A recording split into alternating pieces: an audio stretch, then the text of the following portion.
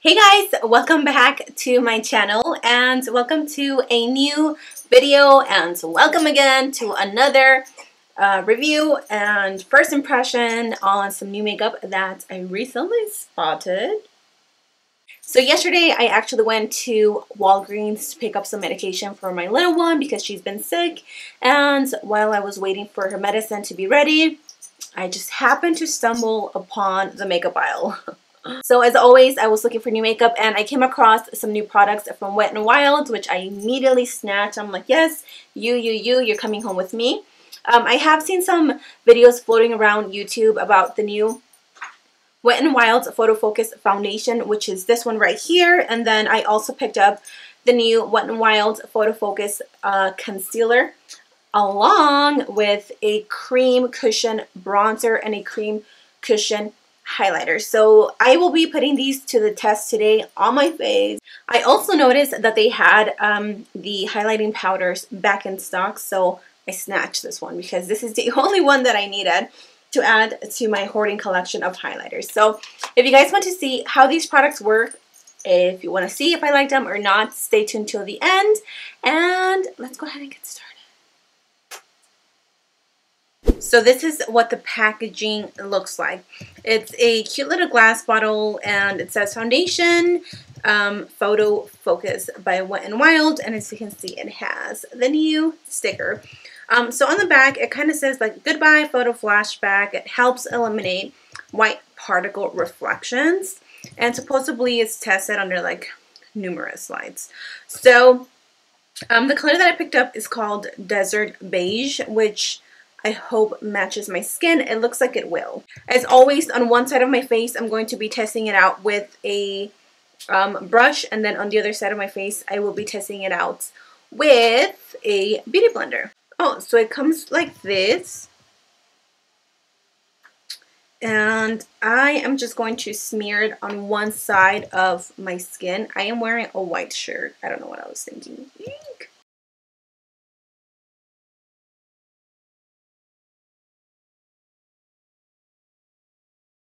So with my beauty blender, I am just going to press this against the skin.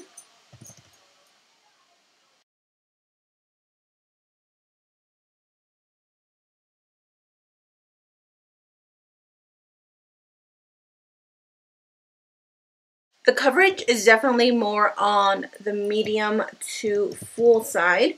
It did cover pretty much everything as far as like imperfections, redness, what have you. Now I'm just going to grab a little bit more and apply it on this side.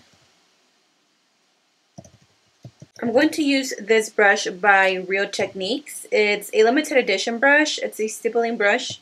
And I'm just going to use that to press it against the skin.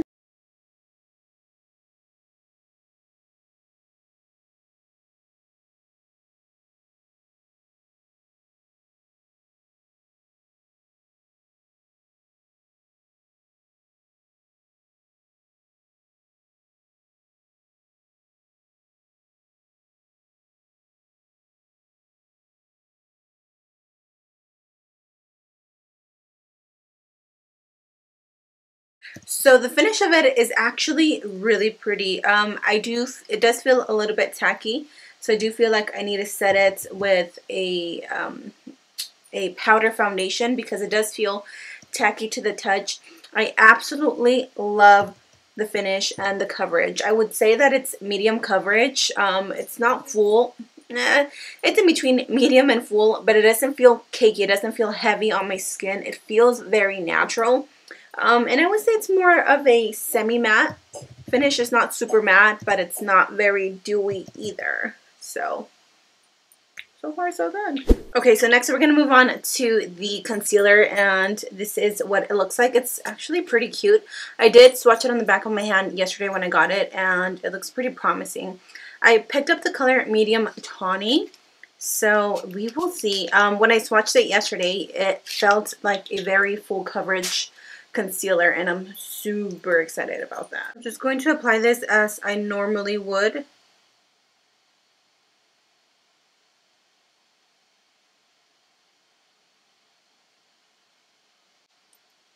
And the color is actually not too dark. It's not bad at all. I'm also going to apply that to the chin, the center of the forehead, and down the bridge of my nose. It's a doe foot applicator, which I really like, but the only thing is that I do have to go in a few times and keep applying the concealer.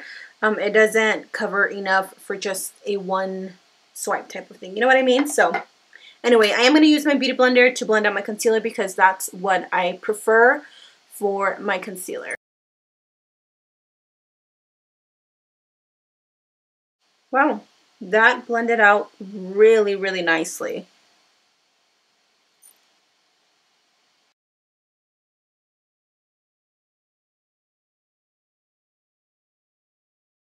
Okay, this concealer blends out like a freaking dream. It's so easy to blend out and it's not creasing on me, which I have a whole bunch of wrinkles underneath my eyes. And for something not to crease on me so quickly, girl, it's bomb. The concealer is definitely on the full coverage side, which I love because I love full coverage concealers. And it blended out so nicely on the skin. I really, really like it. I'm really impressed with the concealer. It's good. It's really good. They also had these on display, and these were so cute. Like, I had to pick them up. As you can see, these are also new. This is a cushion highlighter, and this is a cushion bronzer. So I'm excited to try these. Again, I did swatch these on the back of my hand, and they looked amazing. They do come with a little spongy thing, which I personally don't really care for these just because of, you know, they're like really silicone-y. So I prefer to use them with a brush. If you have triphobia, please skip this because this might give you the jiggly bibbities, however you say that word. This is what the cream bronzer looks like. It looks like a very pretty color. They had a different shade, I believe, or maybe not. This is in the shade Cafe au Soleil. I'm going to pick some up with this Real Techniques contour brush. This is from that limited edition little package. And I'm going to stipple it in, and then we're just going to apply this to our face. That is so pretty, and it blends out so nicely. Oh my god, I'm in love.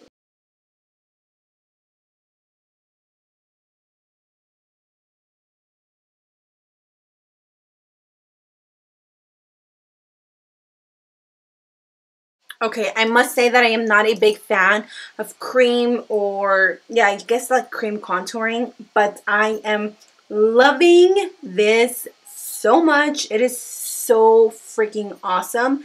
As you can see, it looks so nice on the skin.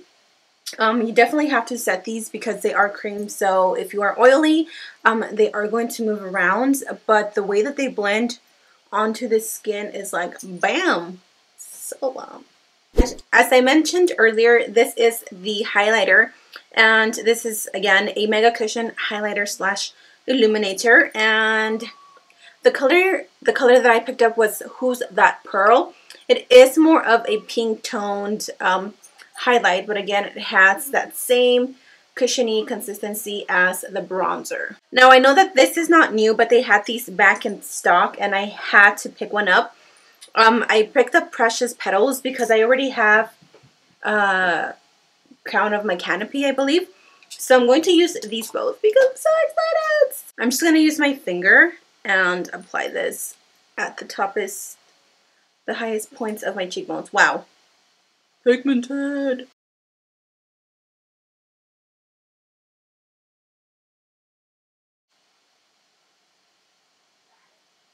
I'm not flipping you guys off. I swear. Now I'm just going to apply the highlighter on top of that to set it. By the way, this is a very pretty highlighter, but I would recommend for you to apply it before you apply any powder because it will get a little bit streaky.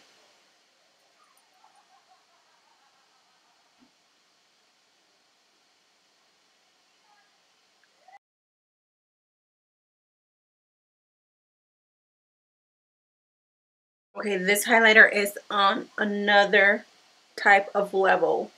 This is like highlight with steroids and some other shit. So now on to the actual review. If you guys can still get your hands on these, get them. Oh my god, these are so beautiful. I mean, look at that glow. I absolutely loved the concealer. I did not notice that it creased on me immediately. It really does what it says. It does correct your dark circles or any blemishes that you might have. I really like this. The only thing that I didn't really care for was the actual wand. It is a little bit too small, and I did find myself having to dip it in a few times to get more of the concealer onto my face, but for the price, I can't complain. Not gonna lie, I was actually pretty skeptical about these because, again, I am not a big fan of like cream products, especially bronzers or contours or cream contours, but I really like this one. I like the color. I don't know if they have other color selections, but if you can, get your hands on Cafe Au Soleil. Definitely pick this up because it is gorgeous and it blends out like a dream.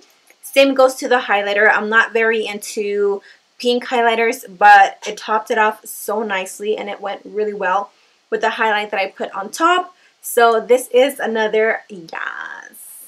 The foundation for me is another must. I really liked it. I really like the coverage. I really like how it looks on the skin. It dried to a tacky finish, so I did have to set it. If you don't like to set your foundation with a powder, then you might want to skip on this. But for me, I don't mind it, and I'm okay with doing that. Okay, chicas, and that is it. That is my review / first impressions on these products. If you guys want details and updates, make sure to read the description bar. And also, before you leave, don't forget to subscribe to my channel so you can stay updated with all my videos. I love you guys, and I will see you in my next one. Bye! Happy holidays!